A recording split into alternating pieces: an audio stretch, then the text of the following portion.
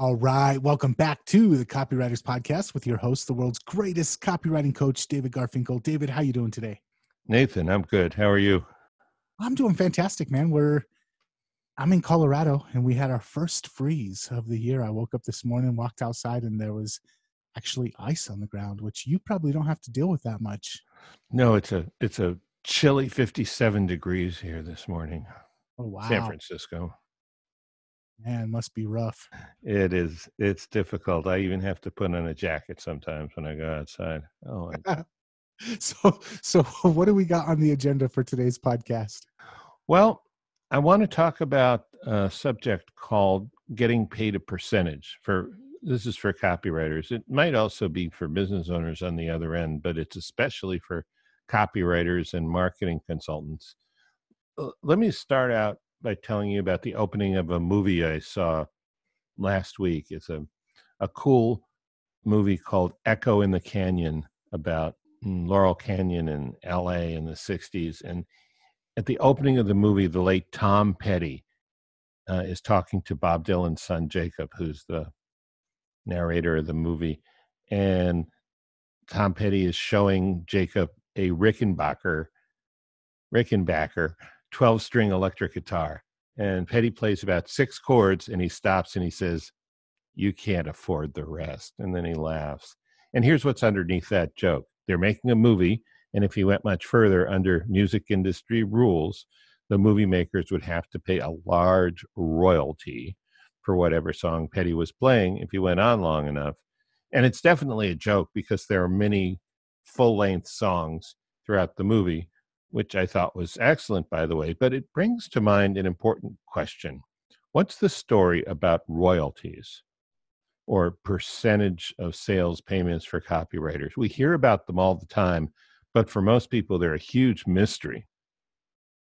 I have some experience with percentage deals myself, and I have a lot of clients who do them as well. So I thought we could take a deep dive into that topic. And come to think of it, I've often been asked if Copywriters Podcast pays me a royalty every time I say this: copy is powerful. You're responsible for how you use what you hear on this podcast, and most of the time, common sense is all you need. But if you make extreme claims, or if you're writing copy for offers in highly regulated industries like health, finance, and business opportunity, you may want to get a legal review after you write and before you start using your copy. My larger clients do this all the time. So let's talk about deals and percentages and royalties. Here's the idea. You're a copywriter. You're going to write some copy for somebody that's going to sell a product or a service, and it's going to make them a lot of money. And a number of things can happen, but it all boils down to you're getting paid a few pennies or a few dollars or a lot of dollars for each sale your copy makes. And it just sounds like such a great idea. And all of a sudden you start doing these imaginary numbers. And well, if they sold 1 million of these and I'm getting $1.20 on each sale, then I would get $1.2 million for a sales letter. What could be better than that? So, yeah, there's a little more to it than that, and that's what I want to talk about.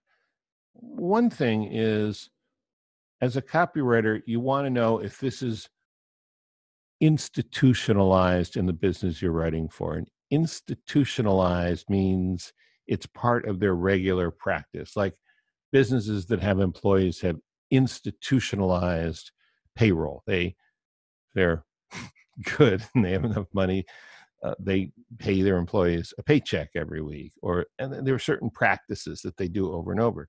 As far as I know, as far as I've been able to figure out, publishers, people in the publishing industry, are the only business that has institutionalized paying copywriters royalties. And there's some high-level business thinking that I want to explain before we get into the nitty-gritty. Here's the idea from a business point of view. You, as the copywriter, you create an asset. And an asset is a thing that, when used or implemented, throws off profits. So you create the asset, and then your publisher buys the asset for a fee plus a licensing amount. That is, they'll give you some money for the letter, and they'll give you a percentage of sales less refunds forever. That's the unique idea. It really does exist. And as far as I can tell, publishers are unique in doing this. Now, I get a few payments every month, royalties, percentages, and guess what? They're from publishers. And I've done percentage deals with other kinds of businesses. Some of them have worked out, some of them haven't. But with publishers, you hear stories from people like, I got a check from something I wrote 12 years ago. I rarely hear, well, the big publisher decided to screw me on royalties. I'm sure it happens. I've never heard of it. But for businesses that are not publishers, where they haven't institutionalized this, in other words, they're not used to doing it, it's not part of their business model, it gets a little riskier, okay? And to be fair, most of us don't write for the big publishers. Most of us aren't writing for, Agora or one of many Agora's subsidiaries, or Phillips doesn't exist anymore, KCI, Bottom Line, Rodale doesn't exist anymore. I think they went out of business. But those kind of businesses, that's Gene Schwartz got quite a bit of art in his Park Avenue apartment in New York from royalties he got from Rodale and Bottom Line, Marty Edelson's company. Most of us don't do that. So what I want to do is sort of go from the best to the worst, and then let's talk about it, okay? Best from the best to the worst means here's the best kind of business to get into a percentage deal if you're a copywriter, and then here's the worst kind, and then we can get into what kind of percentages and what kind of deals you can strike and so forth. Can I jump in real quick? Absolutely. So I think a lot of copywriters may have heard about royalties. I know that most of my clients, bringing the idea to them was almost alien. They looked at me like, what are you talking about, royalties? I have royalties on 2 pieces that I've written, but the majority of the stuff that I've written, it was just such a foreign concept to them that it was almost impossible to even sell the idea of getting royalties on them. A little bit of your input on, is this something that copywriters should even attempt to get from a client who just has no grasp of the concept? Yeah. If they have no grasp of the concept and they can't understand it and it just doesn't make sense in their mind, no, you shouldn't. If they're open to it, and if they're flexible, and if they can see why it would be a good idea for them, and they're trustworthy, yes. And you're only going to find that out by talking to them and interacting with them. But I think I'll be able to answer that question a little better with my rundown of the best people to do this with and the worst people to do this with too. Okay. Okay. So the best kind of client to do this for is someone who, 1, can track sales, 2, is willing to share that data with you, and 3, has good enough profits to give you a piece of those profits. That's really important. If someone has a 40 or 50 or 80% profit margin and they're profitable in general, then a royalty is a lot easier than if they haven't priced their product correctly or if they're not running profitably to begin with. And we'll get to them in a minute. But there are a lot of businesses that might have a 50% margin and they're doing well. And this may sound nasty, but it's actually very positive. The business needs to be greedy enough to want to have and make more than they already do, and is smart enough to realize they'll get their biggest bang for the buck with you if you have some skin in the game after you write the copy.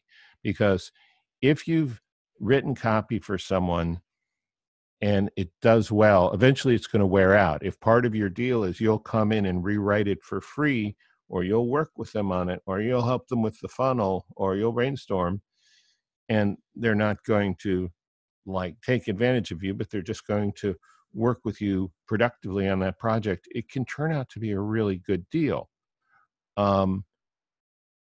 So that's the best kind.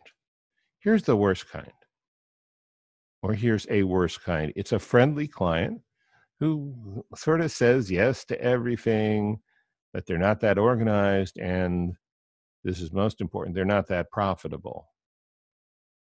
Okay. And they just want to put together a handshake deal to give you a portion of the profits.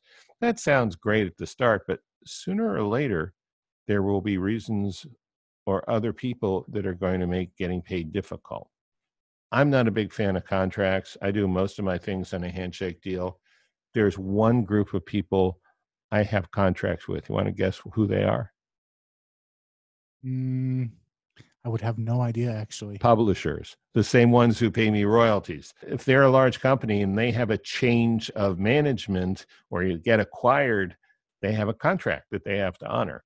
If they don't want to, they won't, but that hasn't happened, fortunately. There's rare exception where you have a friendly, casual person who's also scrupulous and goes out of his or her way to make sure you get paid what is agreed to, but I call that a rare exception, not the rule. Now, here's the worst percentage of increased client, and this is a problem that a lot of people, including me, ran into early on before I had a lot of experience, and I think the same is true for other people. This is somebody who's struggling. They're struggling because some conditions aren't right that are keeping them from being profitable. It could be their fault entirely. It might not be their fault at all. That doesn't matter. It doesn't matter whose fault it is. Because in terms of you getting paid, see, to them, if they don't have to pay you upfront for a sales letter or for some copy or for a funnel or for a VSL or for a script, that's great. That's money that they really don't have, that they don't want to pay you, and they can make you all kinds of promises. But here's the thing. If they're not making enough money, I don't know what it's like in Colorado, Nathan, but here in California, I've been in a situation where I'm not making enough money. The PG&E bill that, keeps the lights on, you still have to pay it. You don't get an exception of not paying it. The rent is due or the mortgage payment is due. The body says, well, we don't need to eat any food until you're making it. No, you still have to do that. If you have kids, the kids have their own needs and demands. If you have credit card bills, you still got to make a minimum payment. And here's the problem with the client who is not profitable. So they got $100 and they got $140 that they need to pay out with all those things I just mentioned. You think you'll be at the top of the list or the bottom? You'll be at the bottom. And that is the problem. The people who are most eager to do percentage of deals may have quote unquote good intentions, but as far as follow through, not real good. Have you ever heard of anyone getting screwed that way as a copywriter? Oh, yeah. Yeah, that's all you want to say? Okay. Now, you may think, well, this is going to be different because I'm a good person and they're a good person, and you may both be really good people, but it's hard to repeal the laws of gravity and the laws of constraints. I mean, I'm not trying to get too scientific about this, but if there's $140 due and only $100 to pay it, how are they going to prioritize the money? Why in the world would they pay you if they already have the copy? I've seen the opposite happen too. I've seen where a copywriter writes a grand slam piece of copy and it starts raking in the profits. And then it comes time to write the royalty check. And the person says, man, I'm writing a check for a lot more than I expected. And even though they're getting a lot more money in from that piece of copy, they were thinking, oh, we'll give them 2% of however much sales, and they got triple that sales, and now they have to write a check for 3 or 4 times what they were expecting, and that also causes hesitancy. It does. And so, someone who's used to writing those checks, I mean, let's take Evaldo as a copywriter, reportedly wrote copy that made $80 million for Agora Financial. So he made 7 figures in royalties. They just have an accounting department that writes the check. That's it. It's in the contract. It's in the computer. You have an entrepreneur who has to write $1 million, a $4 million royalty check. Might be a little harder. Yeah. Not something he's used to. So you've got to have someone you can trust to do this. And the only way I've found you can trust to do this is having had some previous business experience with them, or they have previous business experience in their own business doing this. Coming to someone you've just met and doing a percentage deal, regardless of how profitable they are, is very risky. And you can button it up and lock it down with contracts. You can even take a piece of their business. If they don't want to pay you, they'll find a way not to pay you. And so the question is, how do you find out? And I think the way you find out is by doing some other projects with them on a fee basis first, just to make sure that things are going to be copacetic, to use a really old word, when it comes time to write the big check. Okay. That's more important. I originally did this episode because a friend of mine, and I really don't want to get into any details, but I'll just say he wanted my advice on this, and it was from an old client who only followed, he told me, he tracked it, the client only followed 40% of his advice. I said, well, how can you trust this person how can you be sure that writing the royalty check is going to be inside that 40% and not inside the 60%? He hadn't thought about that. And I guess that's why he called me. He wanted, a little bit of clarity on it. But let's say it looks like a good deal. What's a fair percentage to charge?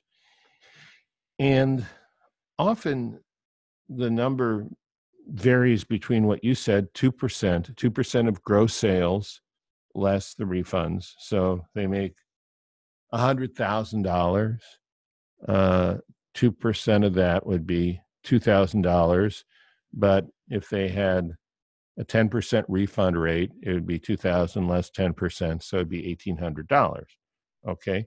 On the high end, and this is what I charge, and this is what a lot of other copywriters at my level charge, 5%.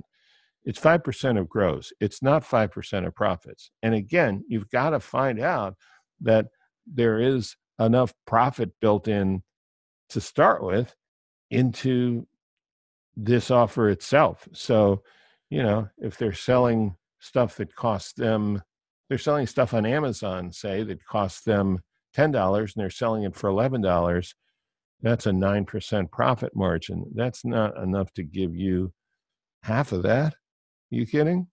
They've got a lot of other expenses. So, but there are things, especially information, especially seminars. There are things where the profit margins are much higher. The risk is higher too, but the profit margin's higher. Yeah. So I'd say between 2 and 5%. Now, another question people have is about fee. Do you charge a fee if you're going to take a percentage? I think it's always a good idea to charge a fee.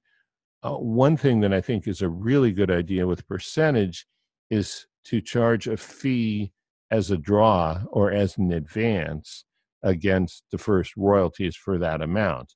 So that will definitely keep your skin in the game to earn back your advance, and also therefore increase the profitability of this. Another question is, how do you know when you're ready to do this? Well,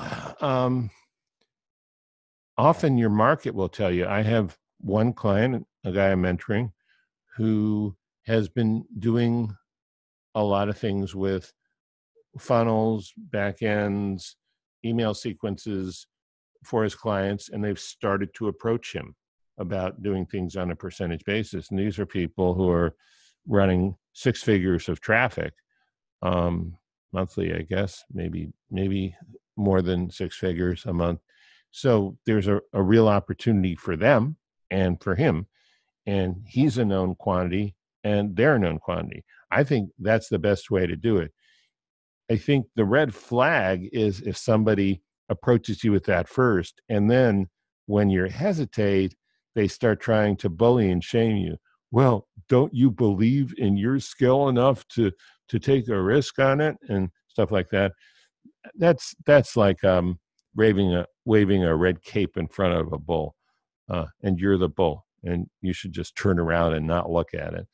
Um, I think this kind of thing really does come out of trust and out of ease with working with each other. There's a certain kind of intimacy that comes in business from getting to know someone over the course of time. And, everyone has their good points and bad points. You should know the person's good points and bad points. And if unwillingness to write a check is a bad point to begin with, it's just going to get worse the bigger the check gets. Yeah. I want to go back to the first point that you made and really hammer that home and the reason behind it. You said the best people to negotiate this with are publishing industries. And the reason why, in my opinion, is, and this comes from my experience in my background in the music industry, they're already used to paying royalties. They pay royalties to the producers, they pay royalties to the engineers. Their accounting department already has, it's all streamlined. It's not anything new. So when you say, hey, we're going to need royalties for this, they're like, oh yeah, our accounting department knows exactly how to do this. We do this with everybody. It's totally normal. Let's go ahead and work this into your copy. When you're writing for someone who has never done this, not only do they have to worry about, are we going to give him an additional or her an additional 2 to 5% ongoing, now we have to train our accountant to do something different. Now we have to train our bookkeeper to do something different. Now we have to worry about a different way of doing our taxes at the end of the year. So it's not just, I'm asking you to give me 2 to 5%. It's, I'm asking you to change all these other areas of your business as well. Yeah, it's a real good point. And it may be hard for some of our listeners to understand, and it used to be hard for me to understand. And here's why. We like new ideas all the time. In fact, people pay us because we come up with new ideas. There's a difference between having a new idea and implementing a new idea. And human nature is resistant. In personal growth space, they say that it takes 21 ideas to develop a new habit. Well, implementing a new idea is essentially like asking the business to develop a new habit. And when you have a business and you have more than one person and more than one function, more than one department, more than one tradition, you are bucking a lot of those things by just coming in with your new idea and asking for it to be implemented.